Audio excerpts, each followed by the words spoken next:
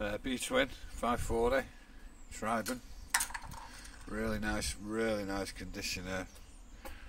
Hood's unmarked, original bar tape, no scuffs or anything on the levers. Literally both of them are like new. Tubes unmarked. There was a slight couple of chips which were here around this area. I've coloured those in. Only small. It's actually water that you can see on them, it's not the paint. Rear stays unmarked. Chainstay protector, pristine, no chips in it. Rear derailleur, it's definitely not been dropped. Cassette's nice and clean.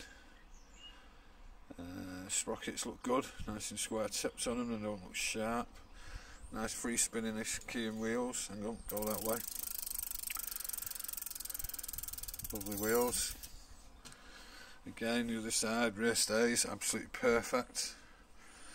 All I've done is give this a wash, I've not even bothered cleaning it properly.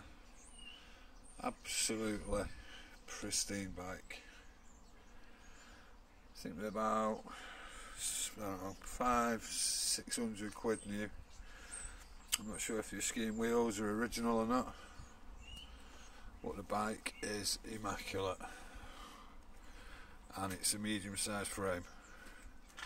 Absolutely no issues whatsoever.